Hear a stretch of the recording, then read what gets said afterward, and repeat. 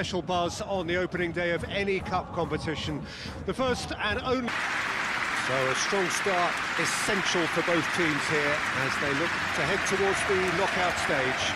Well, Peter, both of these teams will take to the pitch with a three-point focus. Ambition is fresh and strong, and each will want to go deep into the competition, so neither will be looking to come out of this with a flawed game plan. This has to be assured and close to their best. And that gets things running. Who do you think this turns on, Jim? Well, this fella, Upamecano, Peter, is well versed in the art of gegenpressing and quick counters, having been brought through a system that excels in both disciplines. If he's able to combine this with his passing, then you could look to him to trigger an awful lot of counter-attacks. Yeah, I'm inclined to agree.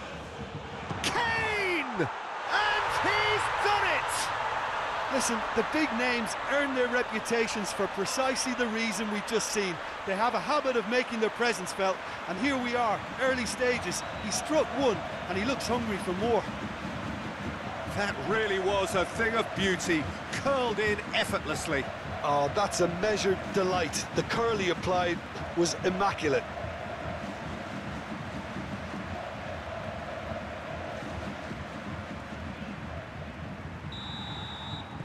Arsenal trail at this early stage. How will they respond? Smith Rowe. Havertz. Arsenal really are pushing their fullbacks forward now. Aiming to do what? Well, it's a case of engaging your opponents further up the pitch to take the sting out of opposition attacks. It's effectively a wide press. Bayern Munich finding their passes.